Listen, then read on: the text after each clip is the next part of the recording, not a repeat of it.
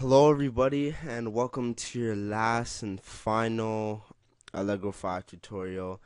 We've done 39 tutorials so far, and this is the final one.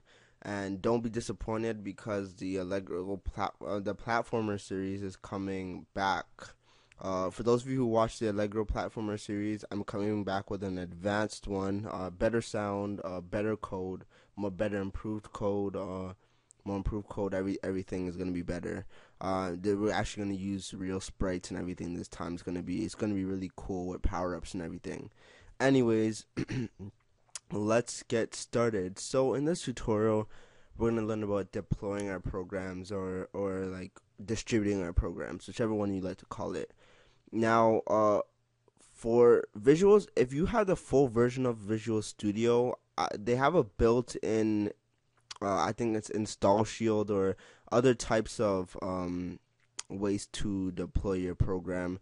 I'm not going to get into that because most of my viewers either use code blocks, Dev C++, or Visual C++ Express, right? So I'm not going to get into how to do that with Visual Studio. So I'm going to be showing you the free way on how to do it. So what we need to do, first of all, is let me move this up.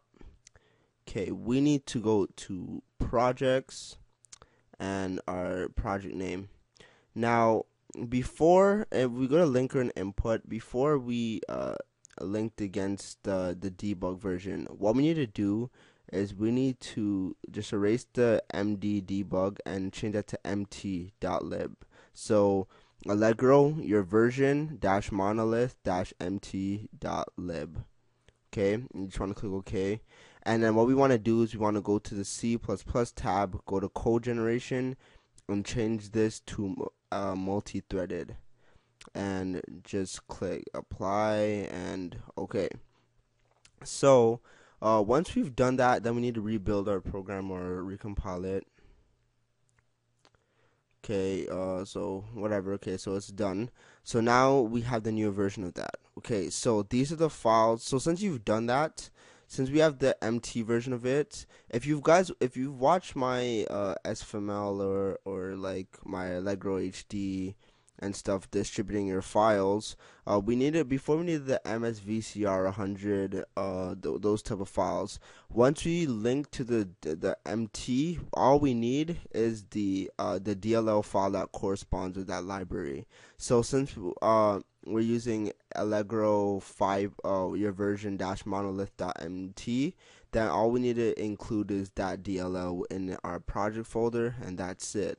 So what we're gonna do is you can pause the video to download this or whatever, but if you guys might find this a bit extra, you know what I mean, to package your file and have an installer just for a simple Allegro game. But like for me, when I have a game that's polished and I can send to people and you have an installer, it just gives a sense of professionalism and gives it a sense of like you accomplish something great, even if it's something really small. But if you guys think it's through the roof or extra, it's up to you. But I'm going to be showing you which files to package into it anyway, so then might as well continue watching this. So once you have Advanced Installer installed, then what you're going to want to do is you get the like the professional edition or whatever 30 days, but I'm not going to be doing that. So we're just going to go to simple, and once you click simple, there's a lot of different options that we can choose from. So first is our application name, so I'll just name it Coding Made Easy Tutorials. And the product version, your company, I'll just say Coding Made Easy, URL, etc., etc. Style parameters, if you want to be 32-bit, 64-bit, I leave it as 32-bit or whatever, so people with 64-bit or 34-bit machines can use it. You can, for fast installation, for down here, I would, oh yeah, you can't check mark that, but you can check mark these things if you want to speed up the installation. For upgrades, you can set how it upgrades, etc., etc. And launch conditions, merge modules. Okay, but forget that. So we're gonna go to our file folder. So this is the folder where it's gonna end up being at. Okay. So if we go to, what we need to do is we need to go to files. Okay. So if we go to our project where we made our project. So for those of you who are using like code blocks, whatever, just go to the exe file where the bin or the debug, like wherever your exe file is. If it's in your bin folder, your debug folder, whatever, just make sure you get that exe file. So mine's in C++ projects, learning Allegro 5. Mine's in debug, and I have my exe file right here. So what we're going to do is double click that. So we see our exe file right there. Now the only other files we need is the images that we use in our program, or the folders with images or whatever in our program. So, and then we just need the DLL file. So I'm going to add the DLL file for those of you who just want to just get it over with and done. So if we go, we need to go where we installed Visual Studio. Okay, so we installed Visual Studio. Well, I installed into my D drive Visual Studio, whatever. And if you don't know what this is, just remember where you wherever you put your DLL files or whatever, when you include your lib files and your bin files, when you install Allegro 5, that's a folder you want to go to. So if you're using code blocks in the min.gw folder or wherever you install that, that's where you want to go. And if you put your bin files in your System32 or whatever, syswow64, you can go to that as well. So we want to go to VC for using Visual Studio or whatever, and we want to go to the bin folder. So I'm going to scroll down until I see no, that's not it.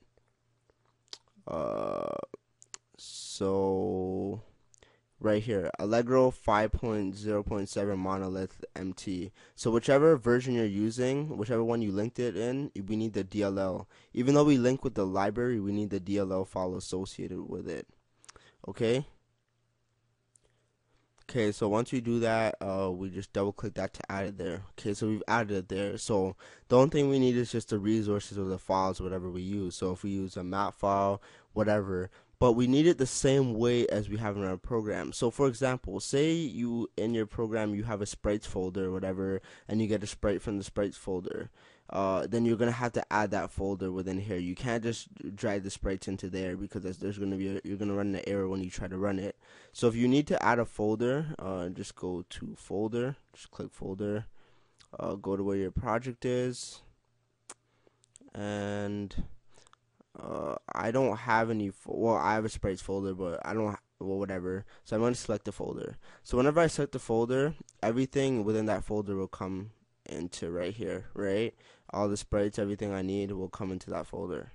Okay, but for this program I have right here, this file requires a different image, not in the folder. So I'm going to go back to C++ projects, learning Allegro 5. And this is the image that I need right here. So player image 1. Okay, so once you've done that, everything is set. Now you have an application shortcut folder, so you can make a shortcut, like say shortcut 2, and you can click your application. The thing about that is that it will create a folder for you or something, your own personal folder for you in the start menu. If you want to make your own program, your own folder name in the start menu, then you're going to want to do this. Go to start menu, go to programs, and click new folder, and click regular. And for me, I'd put coding made easy, so people know it's a coding made easy production. And within that folder, then you click shortcut, and you click the exe and click OK. And you can do anything you want with this, but I'll just click OK, and the shortcut is right there. And you can change the name of it, like it says short. Well, I think it will just show the project name there, learning Allegro exe. I'm not really sure, but yeah, if you have the application shortcut folder and this, I believe it will make two folders on the start menu, which is probably not what you want. So it's either or, whichever one you want to do. So once we've done that, then we're almost done. So if we go to dialogues, these are the different pages that it goes through when when we're loading it, when we're going to install it. So it goes to the welcome dialog. You see what it shows on the welcome screen. Choose a folder, verify, that shows a progress, and the exit. So we want to go to the exit dialog, and okay, I'm gonna make this a big screen. So towards the bottom of the screen right here, okay, we see some things that you can show a README option. So if you have a README file that you want people to read, then you can do that as well. Or you can say that you can launch at the end of the app, launch at the end of the installation, etc., etc. Right? So uh, you can say that you can run these actions without displaying the dialog. It's up to you. But launch application at it, and I'll select the exe file. Click OK. So yeah. So once we're done that, what we want to do is that we want to go to our home tab at the top right here. Click our home tab, and what we want to do is you can either build it or run it. I'm just gonna build it for now, and I'm going to build it in the project folder just because my desktop is like it's packed with a whole bunch of stuff. So I'll build it right here, and I'll name it setup. Okay, so if we go to our project folder and I go to D, C++ projects, learning Allegro 5. So right here, this is to reopen up your installation project, and this is the setup files. Okay, so you see the setup files right here. That's what you want to click, not the setup cache, the setup files. So this is what you send to people. This is the file you send to people, and that's how they can run your installer. So you can run this installer, and that's what happens if you click run. If you click run up there, it'll run the installer for you after it builds it. So you can see what happens next. You can choose where you want to save it.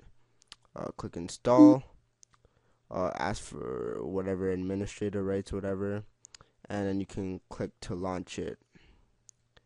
And click finish, and then you see your program has officially launched. Okay, so yeah, that is it for this tutorial. And just to show you quickly, showing it to you in the start menu. So if I go right here, I go to all programs. If you see it right here in coding made easy, click right there. It says shortcut to learning whatever, but you could have changed that in the program. But you could change to say whatever you want, and you could change the image. You probably can change the image that shows up there as well. So that is it for this tutorial. Hope you enjoyed it. Thanks for watching, and bye.